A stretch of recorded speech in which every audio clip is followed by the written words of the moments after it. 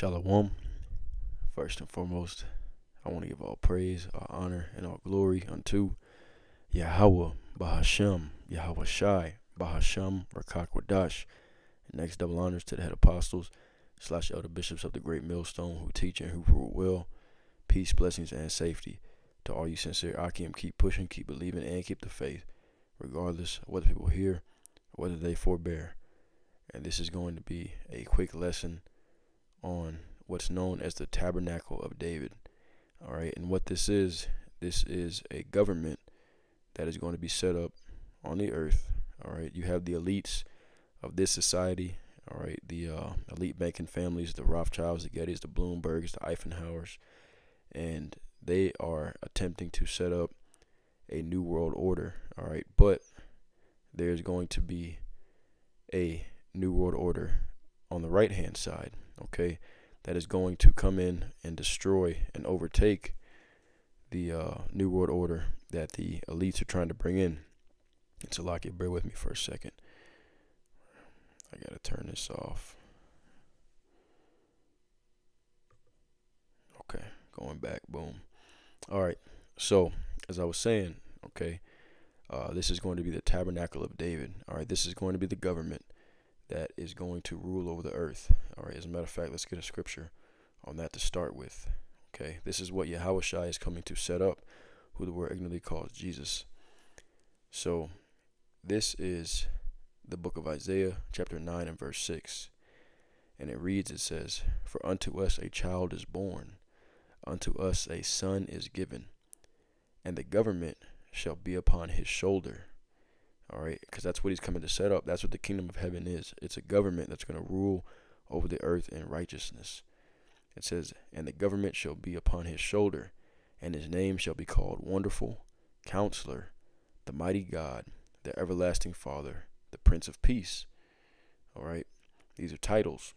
It says, verse 7, "Of the increase of his government and peace there shall be no end, upon the throne of David, and upon his kingdom, to order it, and to establish it with judgment and with justice from henceforth even forever.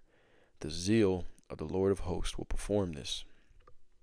All right, and that word zeal pretty much goes into the what's what I'm looking for. Pretty much goes into the strong desires of the Lord. All right, his zeal will perform this government. All right, the throne of David. All right, as it tells you in Ezekiel the 37th chapter that the Lord is going to gather all of his flock, all right, together, the southern kingdom and the northern kingdom, and King David will be king over all of the people. All right, and that's going to be under Yahweh Shai. King David is going to be that number one of the 144,000, all right, which is the governing body of the kingdom of heaven, which is going to be the new world order. All right, because once again, as I said before, the elites, they have their order that they're trying to bring in, but there's going to be an order that's going to rule over the earth, which is going to be the kingdom of the Israelites. All right, the Heavenly Father Yahweh, his only begotten Son Yahweh Shai, King David, 144,000, and the men on down. All right, Lord's will would be that number. Now let's read about it a little bit in the book of Amos, the 9th chapter. And it reads, it says, "Behold, the eyes of the Lord Yahweh are upon the sinful kingdom, and I will destroy it from off the face of the earth, saving that I will not utterly destroy the house of Jacob, saith the Lord." Okay, and back then, right, that wicked sinful kingdom was speaking of the Israelites, but today it's speaking of the daughter of Babylon, all right, which is America. All right, his eyes are upon the wicked sinful kingdom, and he is set to destroy it from off the face of the earth by way of nuclear fire. All right, according to the prophecies. Continuing on, it says, "For lo, I will command and I will sift the house of Israel among all nations." All right, sifting is like a separation process. "Like as corn is sifted in the sieve, yet shall not the least grain fall upon the earth." All right, so the Lord is not going to allow any of his elect, all right, to be taken down, to be destroyed. Okay, well, I'm not going to say that. The Lord is going to allow certain of the elect to be martyrs for the truth, but they're going to be the first to rise with Yahweh Shai, all right, when he comes, okay, during that great resurrection. Now, continuing on, Okay, Amos 9 and 10, but it says, all the sinners of my people, all right, the Lord's people, the Israelites, all right, who are the so-called Negroes, Latinos, and Native American Indians, okay, so-called, all right. It says, all the sinners of my people shall die by the sword, which say, the evil shall not overtake nor prevent us, all right, because that's the mindset of the vast majority of the people, 2/3, all right, 66.66667%. All right, that's the mindset of the people. The evil that the Lord is getting ready to bring in the sifting process is not going to overtake or prevent them. They think they're going to escape it. All right, but that's not going to happen. Okay, the Lord said, all the sinners of my people, they who transgress the law, shall die by the sword. All right, now continuing on, it says, and in that day will I raise up the tabernacle of David that is fallen, and close up the breaches thereof. And I will raise up his ruins, and I will build it as in the days of old. All right. So King David, he ruled over the earth. Okay, not over the earth, but he had the kingdom. All right, he had his kingdom for, I believe, 40 years. All right, and that was a time where the Israelites were sovereign. Okay, so in that time, the different heathen nations, all right, they were in fear of King David. Why? Because he had spiritual power. All right, and that's what's going to happen after the 2/3 are pretty much getting wiped away. All right, when Esau comes in like a flood, that time of Jacob's trouble, the beginning of sorrows. All right, that is the time when you're going to have certain men that are going to receive spiritual powers. All right, and the Lord is pretty much going to raise up Jacob against Esau, so that he may do to Esau according to the anger and fury of Yahweh Bashem Yahushai. All right, and this is going to usher in the Tabernacle of David. Okay, and it says that he's going to build it as in the days of old, that they may possess. Okay, Amos 9 and 12, that they may possess the remnant of Edom and of all the heathen, which are called by my name, saith the Lord that doeth this. Okay, so this is the doing of the Lord. All right, it tells you in Isaiah 14 that the children of Israel are going to possess their oppressors in the land of the Lord for servants and handmaids. All right, so they're going to be slaves. Okay, they're going to be a spoil to their servants, as it says in Zechariah the 2nd chapter. Now continuing on, Amos 9 and 13. Behold, the days come, saith the Lord, that the plowman shall overtake the reaper, and the treader of grapes him that soweth seed, and the mountains shall drop sweet wine, and all the hills shall melt. Okay, it says, and I will bring again the captivity of my people of Israel, and they shall build the waste cities and inhabit them, and they shall plant vineyards and drink the wine thereof. They shall also make them gardens and eat the fruit of them, and I will plant them upon their own land, and they shall no more be pulled up out of their land which I have given them, saith the Lord thy God.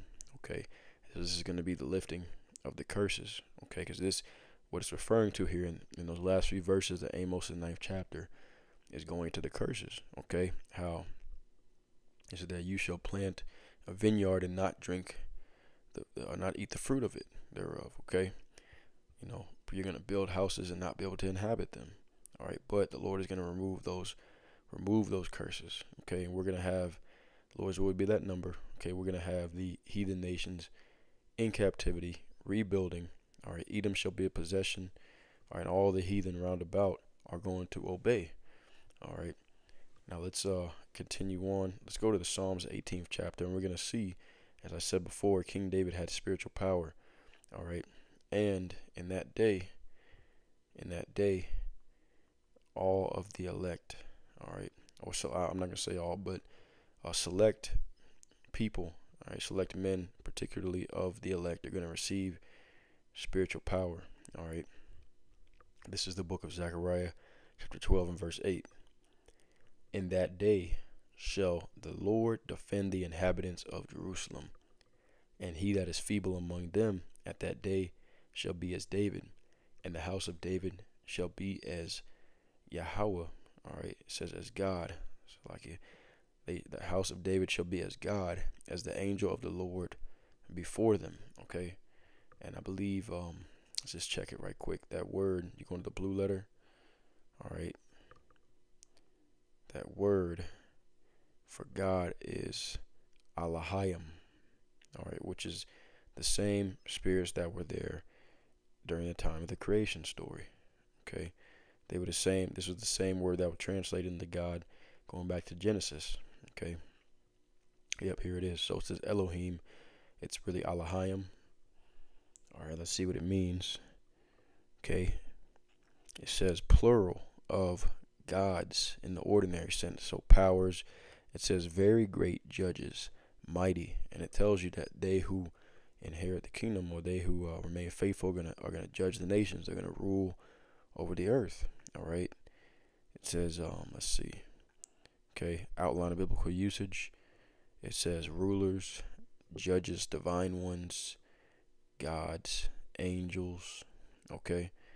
All right, and the men of the Lord can also be referred to as angels, because that word angel really goes into a messenger. All right, so the prophets are the messengers of the Most High, and then you have the actual angels, which are spirits. Okay. Now, where was I gonna go? Let's go back. Okay, Psalms 18th chapter. All right, and let's see. We're gonna read a little bit about the spiritual power that King David had. Okay, Psalms 18, and let's see. Okay, Psalms 18 and verse 29. It says, "For by thee I have run through a troop, and by my God have I leaped over a wall." Okay, spiritual power. Remember, he killed King David. King David killed Goliath as a young boy. All right. It says, "As for God, his way is perfect. The word of the Lord is tried. He is a buckler to all those that trust in him. For who is Yahweh that save the Lord? Or who is a rock save our God? It is the Most High that girdeth me from strength with strength, and maketh my way perfect. He maketh my feet like hinds' feet, and setteth me upon my high places." All right, and I believe a hind. Let's see what a hind is. I think it's like a deer. So they're very fast. If I'm thinking about it correctly.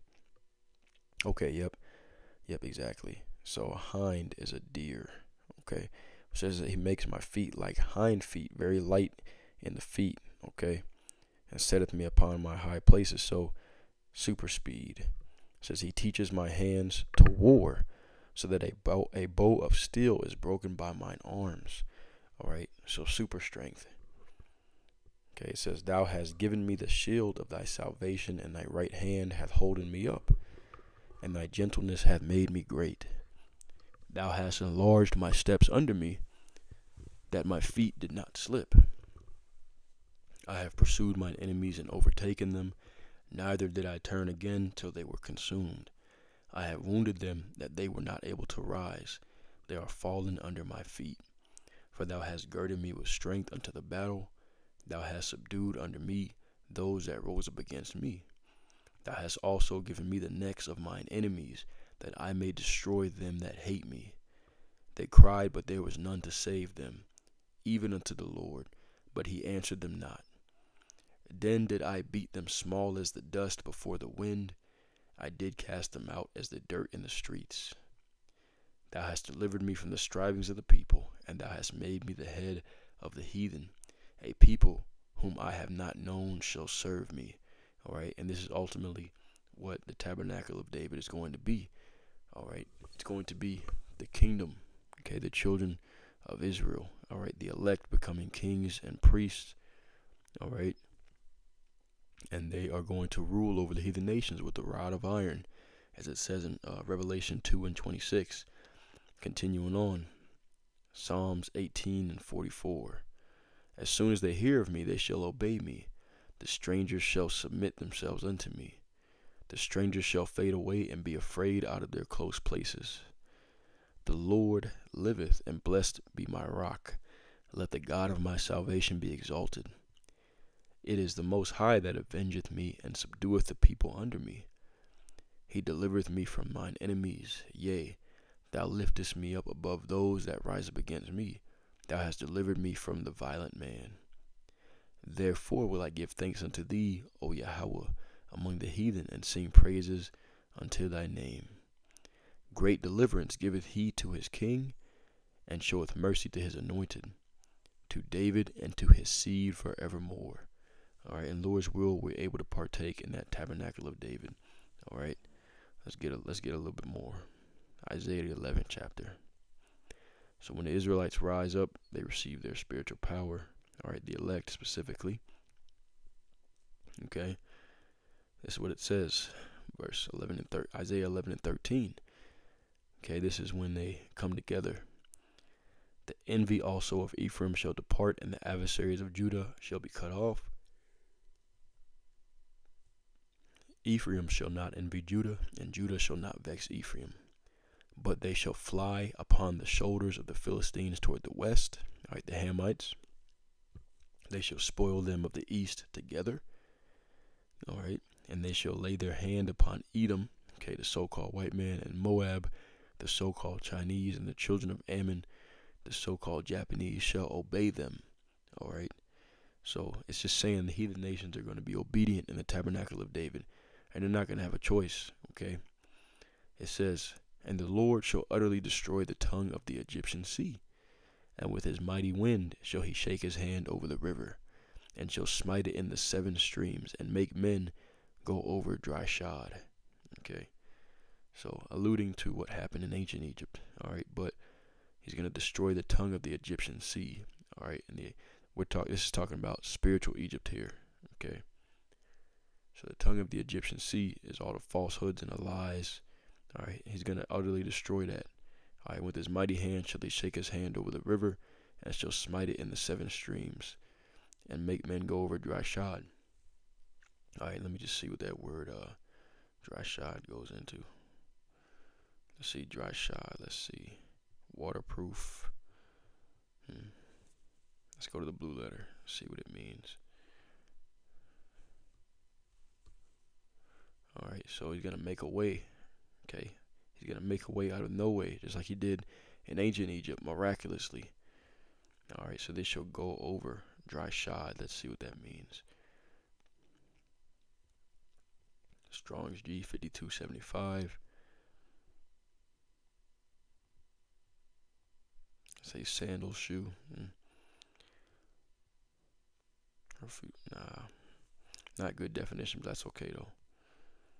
Anyways, last verse, Isaiah 11 and 16. And there shall be an highway for the remnant of his people, the remnant of Jacob, which shall be left from Assyria, like as it was to Israel in the day that he came up out of the land of Egypt. All right, so this highway, all right, this way the Lord is going to make is going to be for the remnant of his people, all right, which shall be left and scattered from all over the 4 corners of the earth. All right, but with that being said, that is the tabernacle of David, okay, the children of Israel ruling over the earth. All right, a new world order in righteousness though, all right, and the heathens being subdued in captivity, forced to live according to the laws, statutes, and commandments of Yahweh Bashem Yahushai, which will create a righteous society. All right, so I'm going to close out with that being said. All praise, all honor, and all glory unto Yahweh, Bahashem, Yahushai, Bahashem Rakakwadash. Shalom, and on to the next one.